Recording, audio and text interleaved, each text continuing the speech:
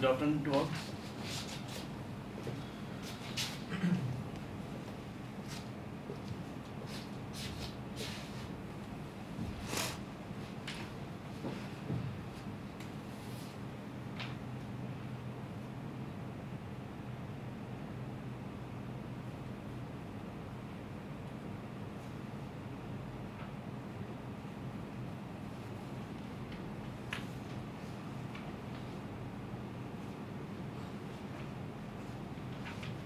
My name is Manish Verma, and presently I am working with SSDH in Gurgaon as a visiting faculty, and I am having experience of around 20 years in hotel industry, with the 8 years of experience in the hotel industry and 12 years in the academic.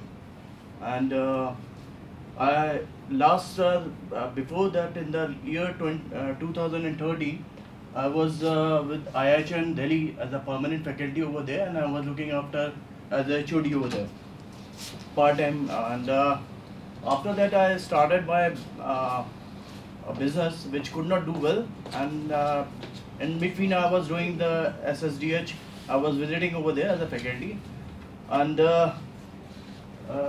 I'm here to tell you something about the bar. The bar is a specialized area in any of the hotel.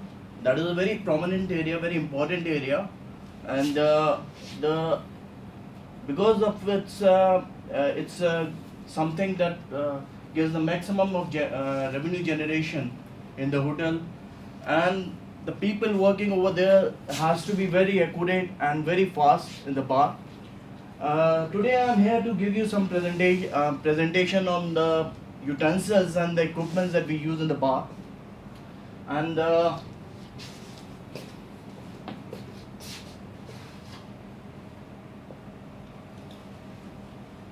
I told you, the bar staff must use a wide range of equipments, and these equipments are very essential for in terms of using in the bar.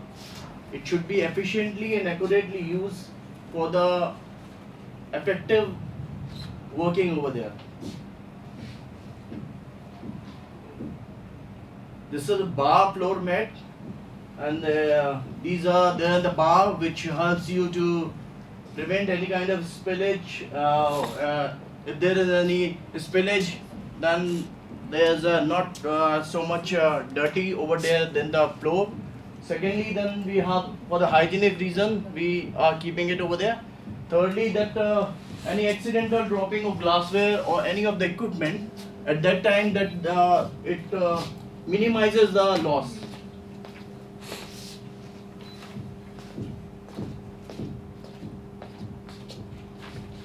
It's a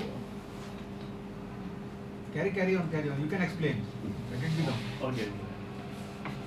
So another one is work table, or the work table bar rubber, or the plastic mat that we keep on the working table of the bar, and on the top of that we used to keep some glasses or other equipment, so that it is not slippery over there, and it's firm on the table. Then we have the bar caddies over there. Bar caddies are the one which is used for holding the napkins, cocktail napkin, straws, stirrer, and coasters. Then we have the bar condiment caddies. It's used for keeping, as you can see in the picture, the lots of garnishing are being kept on in this bar condiment caddies. Different condiments and different garnishing are being kept, and these are ready to serve whenever we are making the cocktail or mocktail. It helps in very quick service. Then we have liqueur speed rail, and most of the prominent liqueurs and liquors are kept in this, so that it is easily on your hand, and you can do the fast working on the. This is a bottle opener. It's generally used for removing the metal cap on the top from the neck of the bottle. This is the wine opener. There are different kinds of wine opener, and the wine opener is used to open up the wine, and It's always there in the bar because a lot of wine is being used in the bar. It's a champagne bottle stopper. Whenever the guest is served the champagne or any of the sparkling wine, then if the guest goes for 15 minutes, 20 minutes for a rest or something else, so we can keep it on the just put this champagne bottle stopper so that the sparkling of the wine does not anything does not go wrong with the wine. The taste remains the same. The sparkling or the fizz remains the same. Then we have the wine bottle stopper. This is also used to wine bottle stopper is also used for any kind of oxidation in the wine that may form if the air goes into the wine for a longer period. If we keep the wine in the air, it may be oxidized, so and it turns sour. So we are putting the wine stopper for any beverage also, and for stopping the oxidation. Then we have the vacuum wine saver.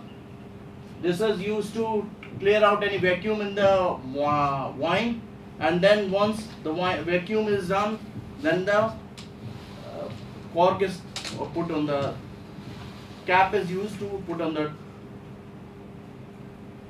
These are the pour spouts, and these are used by the bartender for every shot. It is very easy to measure from this pour spouts.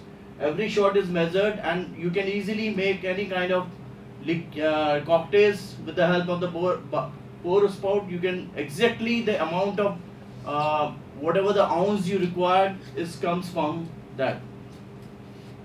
This is a jigger. This is used to measure the peg, 1 ounce or 2 ounce, whatever you require. And this is jigger. This is also called the peg measure. In simple term, it is also called the peg measure. And this is basically required for 1 shot, 2 shot, or 3 shot, whatever shot you need to put in the cocktail shaker. You need this. Then we have the cocktail shaker and glass. We have 2 types of cocktail shaker. The upper one is called the Boston shaker, and this Boston shaker, and this is the cocktail shaker. There are many of the tips that is required to handle this cocktail shaker, and those tips are always with the bartender. The bartender who's working over there should have very good knowledge of how to handle the cocktail shaker and how to make the cocktails. The very important part is that it should not be over flooded. It should be always a new. Whenever you are making a cocktail, it should be cleaned up. The before cocktail, after making the cocktail, you have to clean it up for another cocktail. It should not be overflowed. And whenever you are pouring it from the cocktail shaker into the glass should be chilled at the right temperature. There are many of the other things that is required in the bar when we are making the cocktails, and there are many of the tips that it must be in a bartender to be very effective in the bar area. This is the cocktail strainer. This is a Hawthorne strainer. This is also called the Hawthorne strainer, and we put it on the top of the shaker, and then we pour the drinks into the glass. There's another kind of strainer that is called the julep strainer. The picture is not given. That is also used in the bar.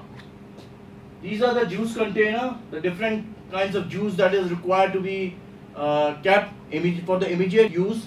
We don't need to go and bring the bottle and then open up the bottle and then pouring it into the glass or into the cocktail shaker.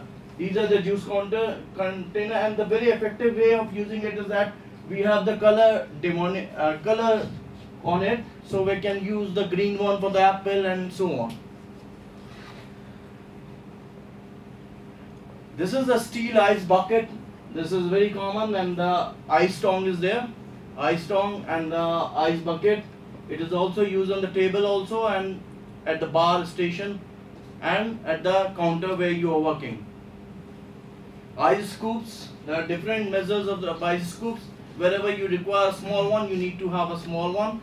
A bigger one for the bin, bigger one for the machine, and where you need the bigger.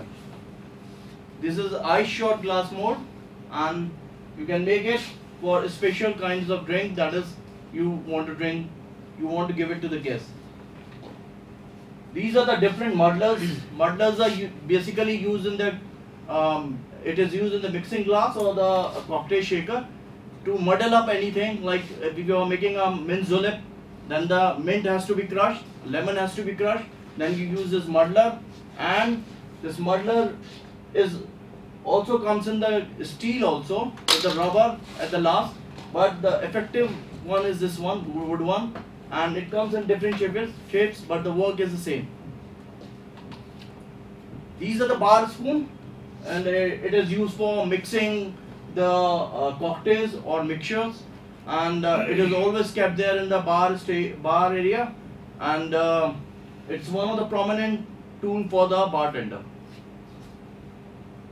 Chopping board, paring knife and channel knife, these are the, you require it for cutting the lemon, you need to cut the citrus fruit, you need to have apple or any of the garnishing that is required, that is cut on the chopping board. And these are the knives, small knives, paring knife, which is effective over there in the bar area. This is a jester, which is required to peel out the just from the top of the skin of the lemon or orange, and it is used in the garnishing. Then we have the margarita tray. This margarita tray is a one which is used for whenever we are making a cocktail and you need to give the cocktail a very good presentation. Then we put the we rim the cocktail with the help of salt or sugar, or these are the, and this tray are effective in that because you just need to put the glass on the top of the tray and rotate it and very gently, and you will find that its rimming is done. The top layer of the glass is rimmed and it looks very beautiful. The cocktail looks very beautiful. These are the things that is required for the bar area. There are others like glasswares also there. It's a big topic where you can have more things over here, but I want to conclude it in just 20 or 15 minutes time. That's why I've kept this only. But there are the glassware also, there are the other equipments also in the bar area, but most of them has been covered over here. So Mr. Manish, for which category of students this kind of presentation is required? This is whenever the students comes in the hotel management, this is in the first year, second year, third year, all the 3 years. So for your recommendation is, it is for first year students? But we do it generally in the second year. Emphasis on the second year student, but we give a little touch in the first year also. Sir, what is the difference between liquor and liqueur? Liquor is generally the spirits, and liqueurs are sweetened liquors. These are like liquors are like you can call Jack Daniels, whiskey, or any of the is a liquor, and liqueurs are one we put in the cocktail. When we are making the cocktail, a little portion of liqueur is added to it, Benedictine and all that other liqueurs. Is the lemon zest that you have shown in the presentation only used for garnishing or any other purpose? Lemon just can be used for the flavoring also, the cocktail. It can be used for the flavoring also, and it is used in the garnishing as well. And like you have concluded with the size of the glass, yeah, and the types of glass, what is the size of brandy balloon? Brandy balloon, it's around 10 ounce, and it's a balloon shaped glass in which the brandy is served. Cognac is the best brandy that goes into it. What is your core strength in terms of when you are teaching? So you enjoy teaching to initial students or experienced students? Yeah, both the way, like I am teaching for the first year, third year also. All the 3 years I am been teaching, and my strength is with the new students also, and with the second year, third year students also. So how you motivate your students in your first class? Motivation is very important. It's very important for the students to, when you want to excel in any of the field, motivation is required at the very first stage. So generally I give them the kind of presentation, whatever the videos, and I used to take them out from the college for the shows and all that in the fairs, and some bartending work is done in the bar area, some flaring is done, some juggling is done, those kind of things which motivate the students to work in the hotel industry. Those are the things that we do.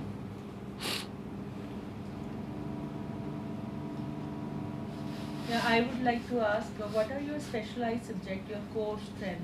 My core strength is F&B service, food and beverage service. I can handle the restaurant service very well. Is any kind of special, like whenever there is a food festival or any theme-based restaurant service we are giving to the restaurants, I can do excel in that. And also the other subjects that I can teach is the tourism and some part of the front office and housekeeping as well. Right.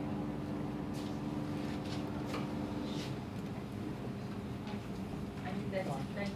Thank you very much. Thank you. Thank you.